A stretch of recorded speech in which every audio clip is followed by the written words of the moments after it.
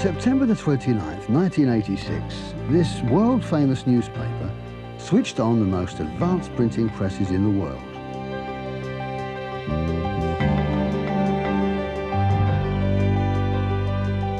In what looks like a glass palace built on the mud flats of the Thames, this new print facility may look incongruous, but it symbolises one of the most dramatic revolutions in our history since William Caxton first introduced the printing press.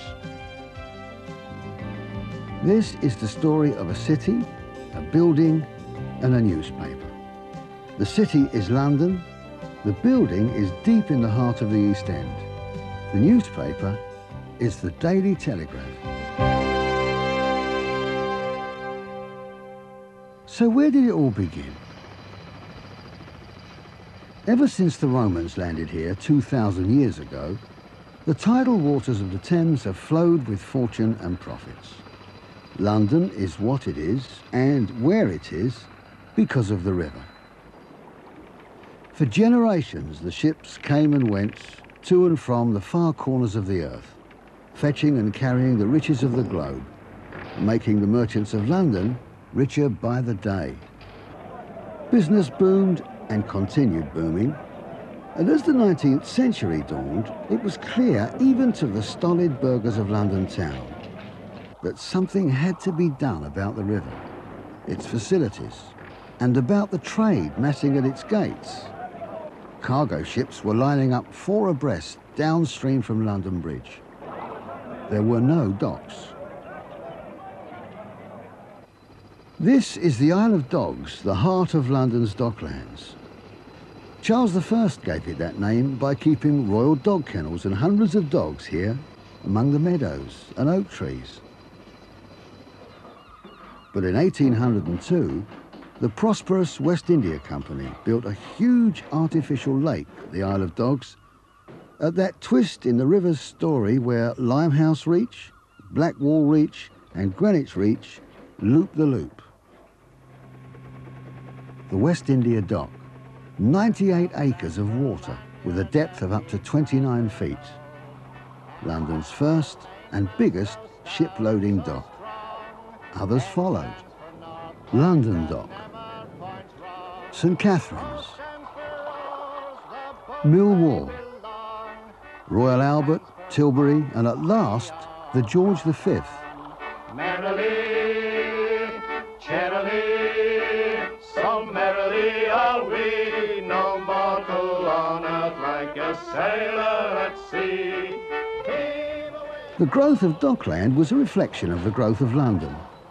The town was poised on the brink of the greatest population explosion in history. When the West India Dock was built, there were 1 million mouths to feed in London. By the end of the century, the population had doubled and doubled again. By the time Victoria died, there were nearly 6 million Londoners.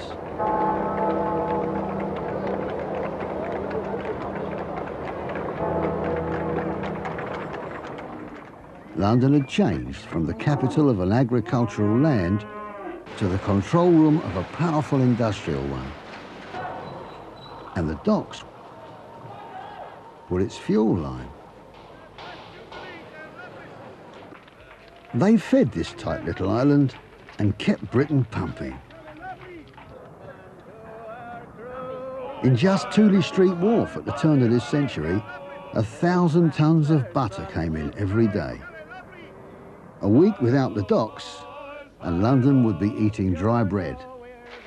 A month, and it would be starving. Somebody high-low, them yellow girls we do adore. high-low boys, high-low. They'll drink your skin and ask for more. Oh, high-low. In a way, London was the docks. There's someone knocking at the gates of hell. High-low boys.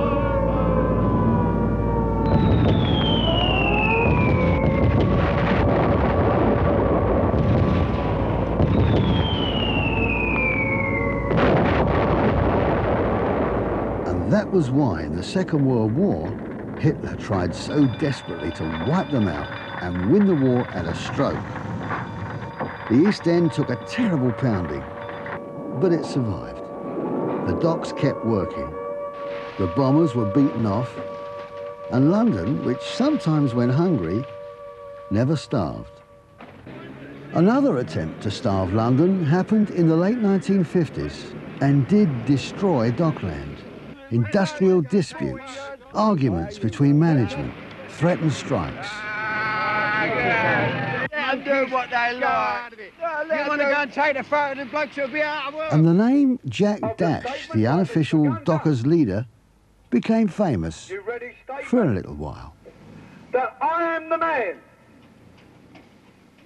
The liaison committee which I'm a member of is going to throw the sand in the machine. People are going to suffer here that's had a living for a long, long time. A lot of go to different jobs where they won't get the same conditions and the same money. Ultimately, the solution was containers. Containers, a new idea which speeded up the business of trade and threatened the seat of British trade unionism. Each one a mini warehouse, they cut out the need for dockers. I name this ship Encounter Bay. May God bless her and all who sail in her.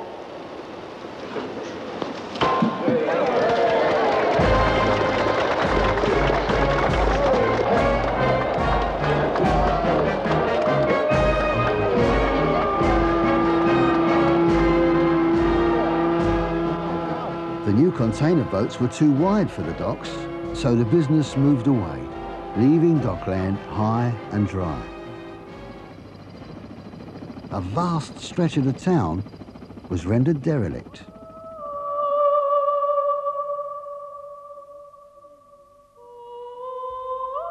The once teeming wharves became ghostlands. The face of the waters lay undisturbed. All of a sudden, Londoners noticed nearly 1/10 of their city was empty. London had what it hadn't had for a century. Lots of empty space.